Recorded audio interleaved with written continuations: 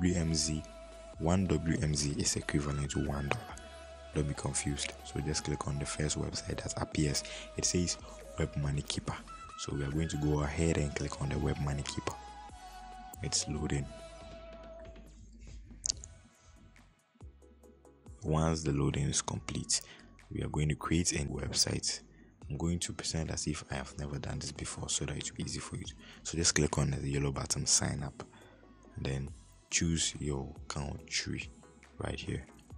You have to choose your country. Once you choose your country code will be added. I'm in Ghana currently, so I'm going to choose my country code, and now input your mobile number.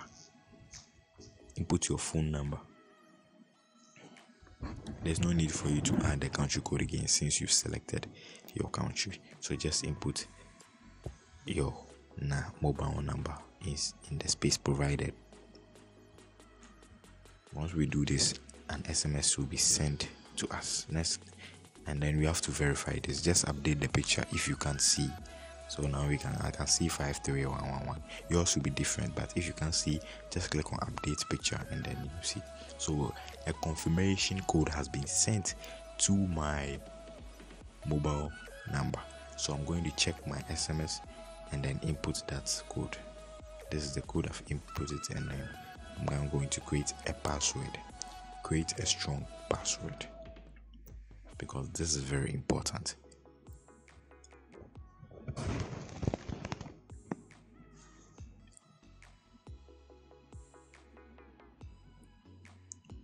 Now we are going to go ahead to the next. We're going ahead to the next place provided and retype our password in there. And then I urge you to read their terms and policies. The blue link below will send you to the website for you to read. I've done that, so just go ahead and click on next.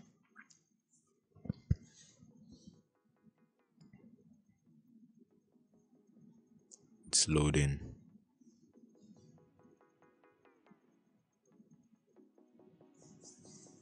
And boom, we are in here. We've created a Webmoney account. As simple as that.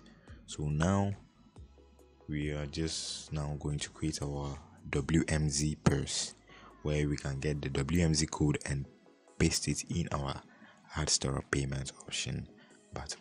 So read their terms and policies, their terms and conditions of agreement.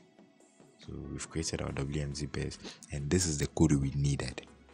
This is the code we needed. I did this step by step so that everybody will be able to do it, because it is not as easy as people think it is if you don't have the right video. That's why I'm